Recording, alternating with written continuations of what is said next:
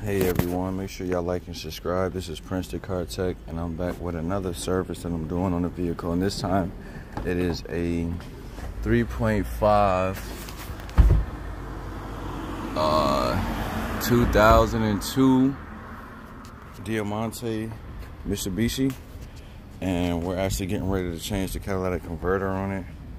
So and it's the one that's on the rear side. So basically I'm gonna just explain how I got it. I basically just used my gun. You had to take off 12s. It was real rusty, so a couple of them, well, one of them broke, one didn't come off, and the other one came off pretty well.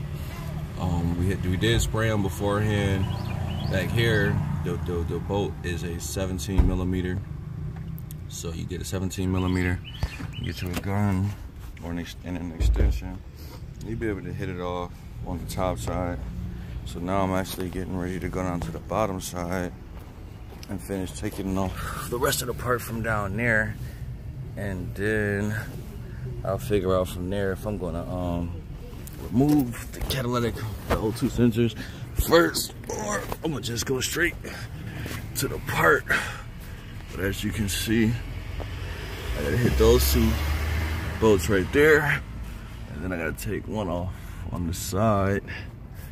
And I think once I do that, he'll be in a better position, because as you can see, he had already changed both his catalytic converters out. I mean, his O2 sensors. So this one that's down there and the one up there, he changed out both of those. So we're getting ready to finish changing this out, and that should solve his problem with his exhaust.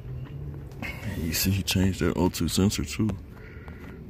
So he changed this one, and then of course the other one upstream. So but all of those change and you still have problems. Obviously the problem ain't the O2 sensors, it's the cat.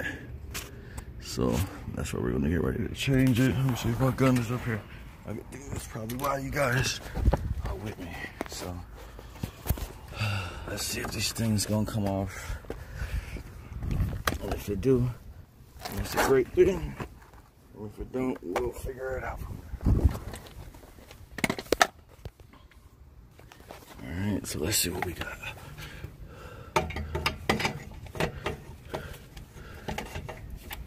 Okay.